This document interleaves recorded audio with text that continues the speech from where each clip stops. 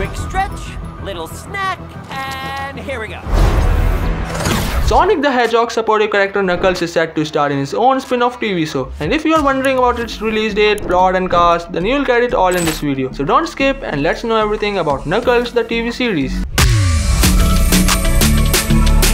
Knuckles made his big screen debut in Sonic the Hedgehog 2 with Idris Elba voicing the fan favorite character. Now finally he is getting his very own TV show which will focus on an entirely new plotline. Now talking about some big official news, then the studios officially announced the cast and game characters who will appear in this TV show. Along with Idris Elba voicing Knuckles again, Deadline has reported that Carrie Elves, Stalker Channing, Christopher Lloyd, Paul Skier and Rob Huebel has officially joined the voice cast of Knuckles the TV show. The studio has also confirmed that Adam Pally will be playing Wade once again, who will also become a key character during the show. The news becomes even more interesting after the announcement of the official storyline of this show. The Knuckles TV show story will reportedly center on Knuckles as he agrees to train Wade and teach him the way of Echidna warrior. And some new reports are even claiming the fact that we might get a chance to watch a cameo of some new characters, including Amy Rose or Silver the Hedgehog. Sonic! Return to sender!